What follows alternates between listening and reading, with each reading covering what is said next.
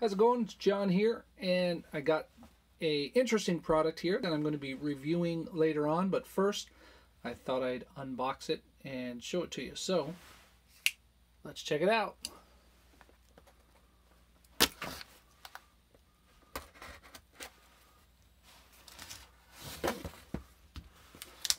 Let's see, I'm going to have to cut that there.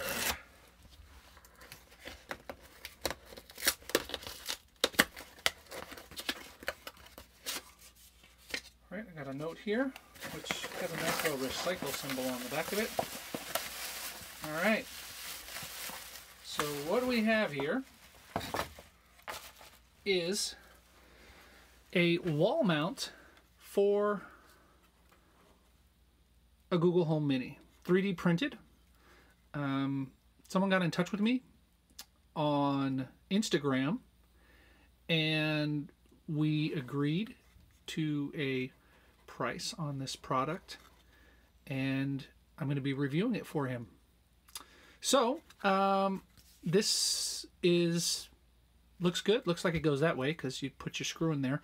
But I think what I'm going to do is maybe get a command strip, or maybe 2 command strips, and put them right here. You know, you tack it onto the wall, so I don't have to put any holes in my wall until I decide exactly where I want to put it. But looks like a nice object here, nice little 3D printed object, and we'll be taking a look at it in an upcoming episode. And then here we go. Andrew from 3D Printed Elements. Keep up the good work. Big fan of Wired Homeschool. So thanks a lot, Andrew. I appreciate it. So it will be reviewed on the Wired Homeschool as well. So here we go. That's it. Not too much to show you except that.